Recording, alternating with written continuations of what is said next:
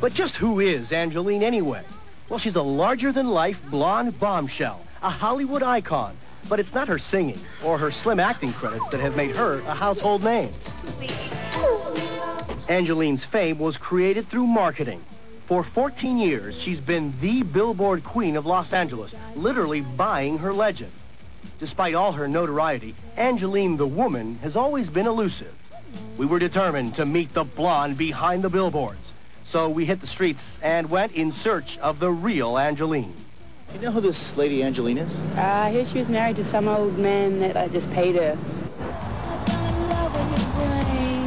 She's sort of the absolute pure form of American celebrity at this point. Some entertainment insiders say Angelyne's billboards make her a commodity more than a celebrity. Still, her strategy is standard stuff in Hollywood. But Angelyne's fame isn't built around her willingness to flash skin.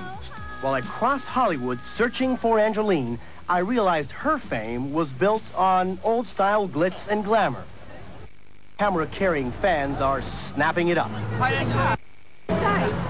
People are not looking at Angelyne and saying, God, she's great. They're saying, this is goofy. All the guys I kiss. Goofy? Absolutely. But she's created a persona that can't be ignored. Something I noticed when I finally met her in the heart of Hollywood. Well, I know what I do.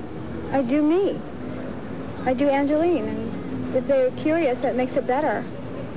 One of the things that a lot of people say is that you're one of a kind because you're famous for being famous. Right.